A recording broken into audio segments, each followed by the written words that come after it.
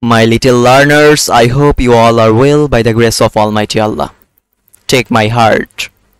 I welcome all of you with the Islamic greetings. Assalamu alaikum wa rahmatullahi wa barakatuh.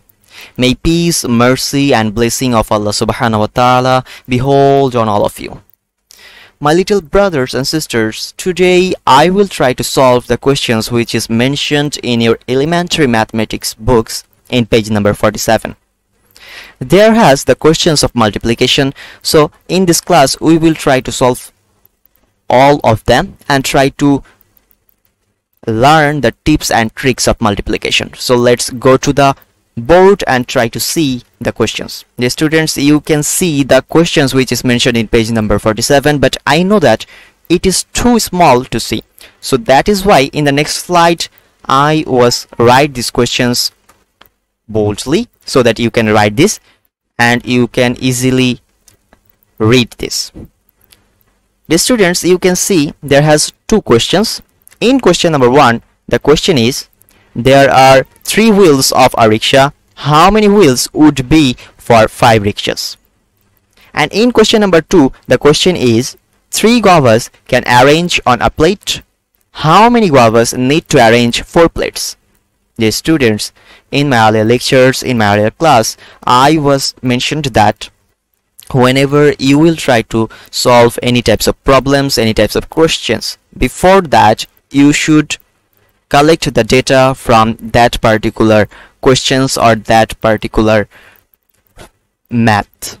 So in this math or in this question we can see that the data which is mentioned here is 3 wheels and 5 rickshaws. So how can we connect these different datas so that we can easily solve this problem and so that we can easily customize or summarize this question?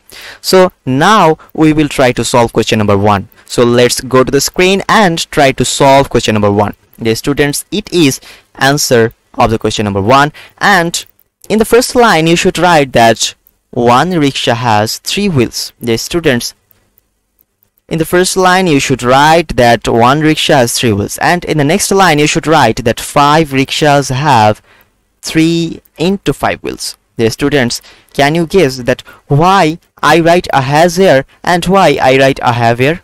The students, it is a simple question and the answer will be like that. There has just a one rickshaw and one rickshaw is a singular number and that is why we write a has here, but 5 rickshaws is a plural number and that is why we write a have here. The students, I hope you all will understand that why I write a has here and why I write a have here. The students, if you understand that, now focused on that. Here we can see that 3 into 5. That means we multiply this 3 with this 5 and the answer will be that 15. So if we multiply 3 with this 5, the answer will be 15. So the answer of question number 1 will be 15.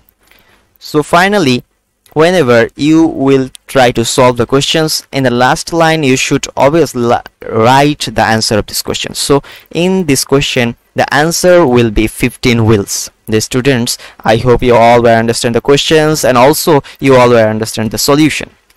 The students, now we will try to solve question number 2, but before that we will try to again read question number 2. So go to the page and try to read question number 2. You can see that in question number 2 the author asked that 3 guavas can arrange on a plate. How many guavas need to arrange 4 plates? The students, just think about the question and try to collect the data and information from here. The students, you can easily notice that there has the data of 3 guavas and 4 plates. So try to understand that how can we connect these 2 types of data so that we can easily solve this question.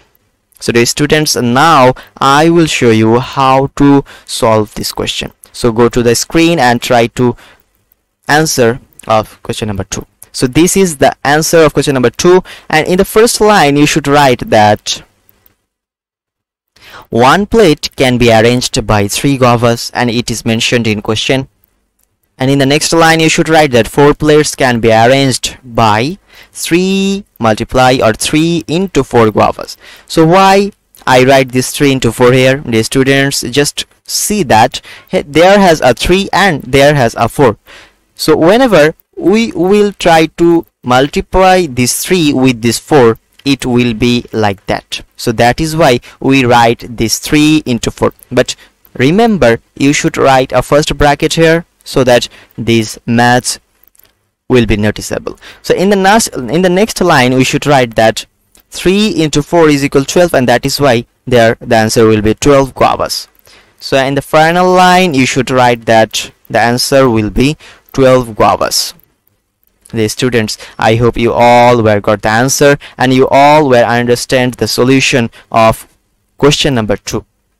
So this was very easy questions. So in the next topic or in the next tutorial I will try to solve another types of questions. Hope you all will understand the solutions and questions which I were described today. But if you have any types of problems or doubts, you can write me on the comment box so that I can answer you well. So goodbye and take care. See you later.